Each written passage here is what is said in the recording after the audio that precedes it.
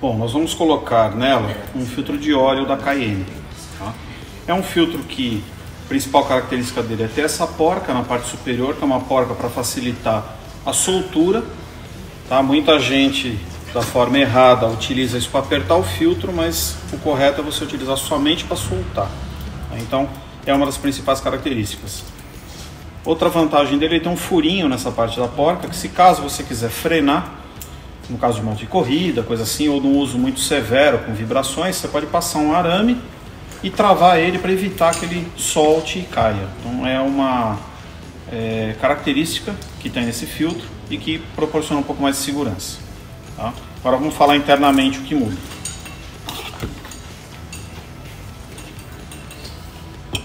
Aqui a gente tem dois filtros, um convencional de mercado, tá? E um K&N, que a gente cortou ele para justamente mostrar os diferenciais dele em relação a um filtro convencional. Muita gente fala, o filtro é tudo igual. Não, não é tudo igual, tá? Nós vamos mostrar o porquê. Essas são as partes que compõem o filtro. Carcaça metálica, uma mola, a estrutura, que é o material filtrante, membrana de vedação, a outra parte do material filtrante e a base dele de fixação. Tá?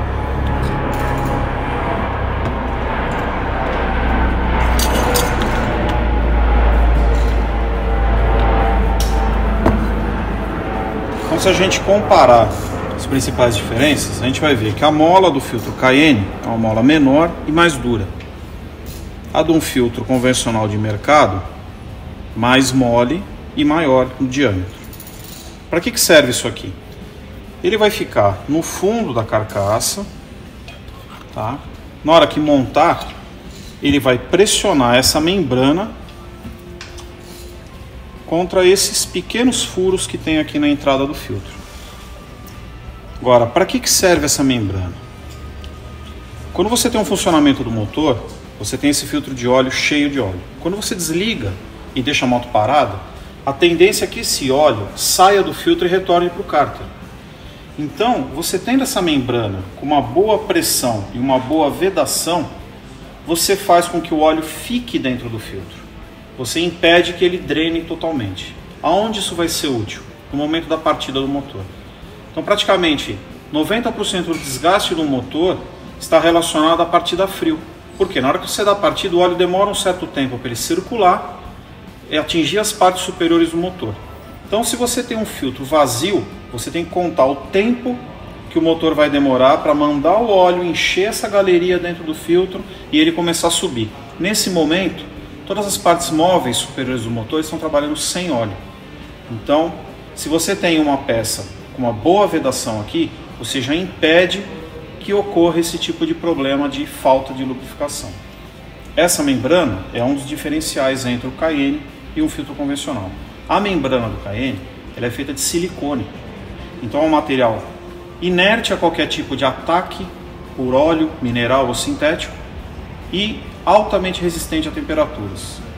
Já o da concorrência é uma membrana de borracha, então dependendo do óleo, ela pode sofrer alguma ação e enrijecer, impedindo uma vedação correta. Outro diferencial entre o K&N e um filtro comum de mercado é a válvula de alívio que tem dentro dele. Todo filtro tem essa válvula, por quê? Se por algum motivo ele saturar, vamos supor, se pegou muita sujeira, entrou algum objeto estranho dentro do motor e o filtro saturou, se ele não tiver para onde aliviar essa pressão, ele estoura, podendo jogar óleo na roda e causar um acidente. Então o filtro tem essa válvula internamente, que se o filtro obstruir, o óleo automaticamente força essa passagem, tá? E ele passa normalmente com o circuito normal. É como se fosse um loop que ele vai dar aqui dentro. Num filtro convencional, essa chapinha é de aço. Então ela faz uma vedação ferro com ferro aqui dentro. Já o do K&N é uma membrana plástica. Então nesse caso, essa parte plástica, por ser um pouco mais macia, ela acaba vedando melhor no aço. Tá? Então ela tem um funcionamento um pouco melhor. A parte interna da válvula é praticamente igual nos dois tipos de filtro.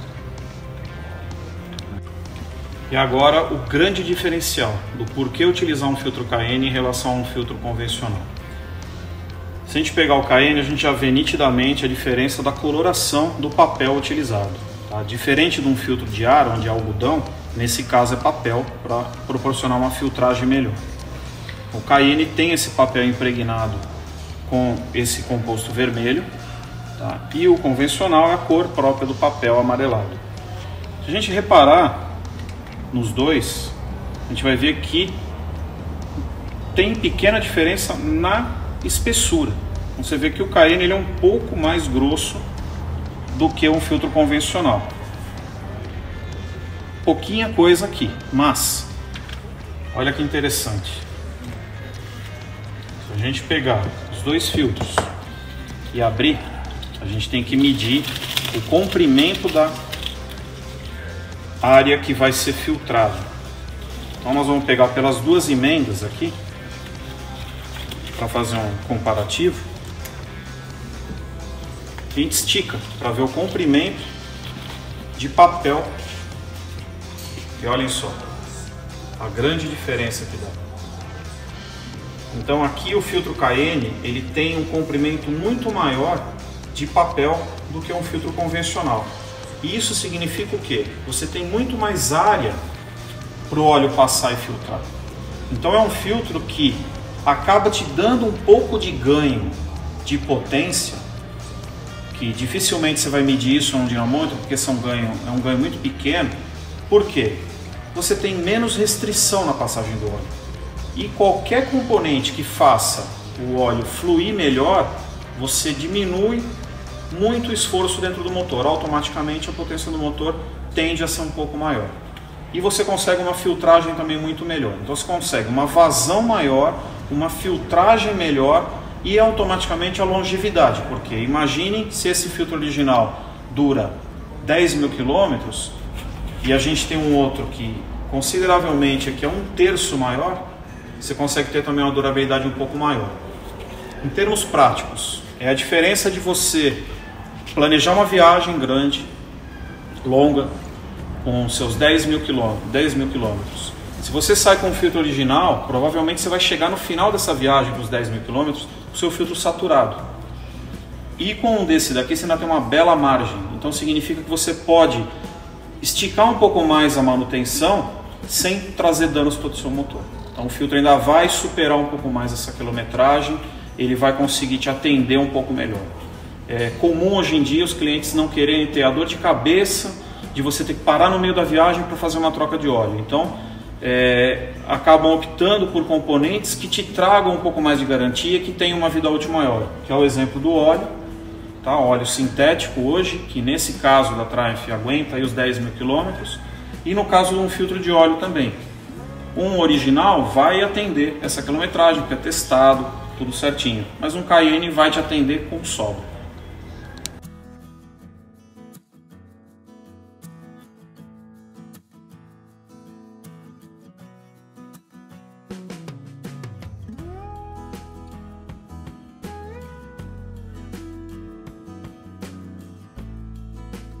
Outro detalhe muito importante, né? Nesse caso aqui a gente está mantendo o lubrificante recomendado pelo fabricante. É o que a gente costuma sempre falar. Se tem facilidade de achar, mantenha. E outra coisa importantíssima, nunca ficar alterando viscosidade. Então o fabricante nesse caso recomenda o 1040. Tem gente que fala, ah não, coloca o 540 ou coloca o 1050. Gente, o óleo é testado, condições severas. E quem mais vai conhecer do produto é o fabricante. Então se ele recomenda o 1040 é porque foi testado e funciona bem. Então o ideal é sempre manter essa viscosidade. Se você caso não achar, você pode até colocar outra marca, mas na primeira oportunidade volta para a marca original, o que é recomendado pelo fabricante. Então nesse caso a gente está colocando um filtro que não é o original, mas como a gente já mostrou antes, é um filtro que tem propriedade superior, então não vai te trazer nenhum problema para o motor. Mas no caso do óleo nós estamos utilizando a marca e a viscosidade recomendada pelo fabricante. Bom, e tirando uma dúvida muito frequente com o Marcelo, a gente está na estrada, colocou o óleo certo e tudo mais, mas teve uma baixa no nível do óleo, por algum motivo o óleo vazou e a gente não encontrou o 1040 no caso. Qual que seria o óleo recomendado? Até onde a gente pode trabalhar com óleo diferente para resolver o perrengue? Tá. Bom, no caso de uma emergência, eu acho que o importante é você ter o lubrificante dentro do motor. Se é um lubrificante para carro ou um lubrificante para moto, ele vai te ajudar a sair daquela situação de emergência. Mas o que a gente diz é, primeira oportunidade que você tiver, drena todo o óleo, troca o filtro e coloca o lubrificante recomendado. Mas numa situação de emergência, lógico, é difícil. No meio de uma estrada você pode achar somente lubrificante de carro ou até lubrificantes de motor diesel, de caminhão. Então o que vale nessa hora é justamente coloca o lubrificante e anda aí seus 50, 100, 150 km até encontrar o lubrificante certo. Sim, chega numa cidade maior, mais estruturada, encontra e já faz a substituição. Exatamente. Outra coisa importante é, se você faz a troca em concessionária, você sabe que eles vão ter só o tipo de óleo. Se você faz por conta, na sua oficina de confiança, o importante é você anotar qual é o óleo que está sendo utilizado. Isso te ajuda bastante. Então, se a pessoa às vezes usa esse tipo de castrol, você vai numa oficina, você sabe qual é o óleo que está utilizando, você pode pedir o mesmo óleo. Agora, é muito comum a pessoa chegar e falar, não sei o óleo, não sei a viscosidade, não sei marca, não sei nada. E aí fica um pouco mais difícil. Aí você tem que acabar trocando tudo, gastando um pouco mais. E uma vez que o motor funcionou com esse lubrificante, a ideia é manter ele sempre. Legal. Uma coisa bacana que eu sempre faço, tudo que eu faço numa moto, eu tenho um bloquinho de nota lá que eu anoto. A data que eu fiz, a quilometragem que eu fiz, que produto eu coloquei e também o preço. Então depois de um tempo eu tenho todo o histórico da minha moto, quanto que um produto dura, se o outro produto dura mais, menos, se vale a pena investir, se não vale. E de quebra ajuda aí para saber que óleo que eu coloquei para não fazer essa mistura que não é tão boa para a moto. Exatamente, está certíssimo. Beleza? Vamos que vamos.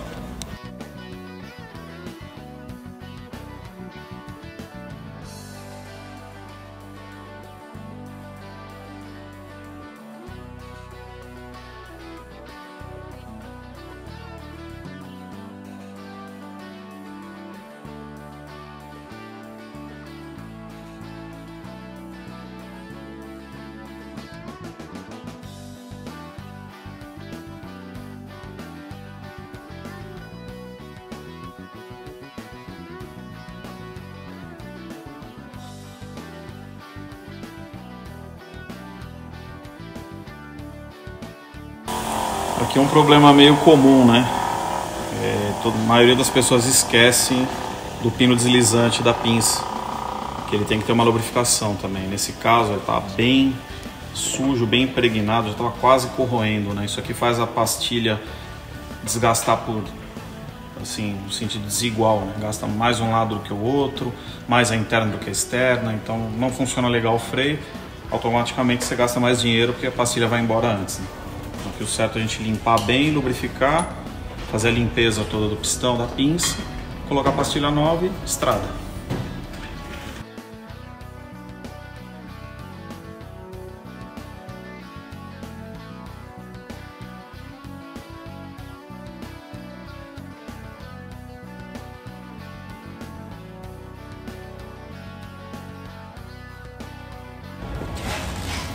Bom, agora a gente vai trocar a pastilha de freio traseira e estamos colocando da Brembo. A Brembo hoje tem uma gama de pastilhas específicas para cada aplicação. Então, dentro dessa família de pastilhas tem compostos diferentes. Nesse caso aqui a gente tem 3 tipos de compostos, tá? E o original da moto, que é um composto dourado, tá? Com a placa da pastilha que vai te indicar qual é o tipo de composto, tá? O dourado, qual a diferença dele? É uma pastilha mais dura, é uma pastilha feita para durabilidade. Então é uma pastilha que vai frear relativamente bem e a característica principal é não te dar uma manutenção constante, não acabar com pouca quilometragem, pouco uso. Tá? É uma pastilha com valor um pouco mais alto, justamente por ter essa característica diferente, compostos diferentes e por durar mais. Essa pastilha, ela é uma pastilha considerada hoje linha de fábrica, então não é tão comum de ser achada, mas é uma pastilha que funciona muito bem também. Nós temos 2 outras pastilhas que são consideradas linha aftermarket, ou seja, uma linha um pouco mais esportiva, de uso mais comum hoje, que é a azul e a vermelha. Principal diferença: a azul é uma pastilha carbono cerâmica e a vermelha é uma pastilha sinterizada. Tá? Ambas as pastilhas, quais são as diferenças principais? Você vai ver pela coloração do material frenante, um é um pouco mais escuro do que o outro. A pastilha que é sinterizada nada mais é do que a composição de vários pós de metais, tá? Que eles são aglomerados e prensados e fundidos em alta temperatura no forno. Então isso evita a utilização de cola para fixar o material frenante no aço. Então você não tem o risco dela desplacar com a temperatura. Tá? Uma pastilha com uma extrema segurança e uma pastilha com esportividade também muito boa. É uma pastilha que tem um desgaste um pouco maior, mas o coeficiente de atrito é bem diferente. É uma pastilha bem mais esportiva, a frenagem fica bem mais forte. Você encosta o pé, a tendência já é parar a roda mais rápido. A pastilha carbono cerâmica, ela tem também na composição compostos inorgânicos. Tá? Elas vão ter metais e elas vão ter alguns resíduos, alguns pós de carbono, que vai evitar a transferência de calor para a parte metálica. Com isso também você poupa a questão do fluido, ele não vai receber tanta caloria, a refrigeração também passa a ser um pouco melhor, e é uma pastilha que é um misto de durabilidade com desempenho. Então hoje é uma pastilha muito indicada para quem utiliza a moto mais cidade, estrada. É uma pastilha que também não vai te dar um desgaste prematuro e o preço dela é um preço mais acessível. Tá? É uma opção hoje muito boa de reposição para você trocar pela pastilha dourada. Tá?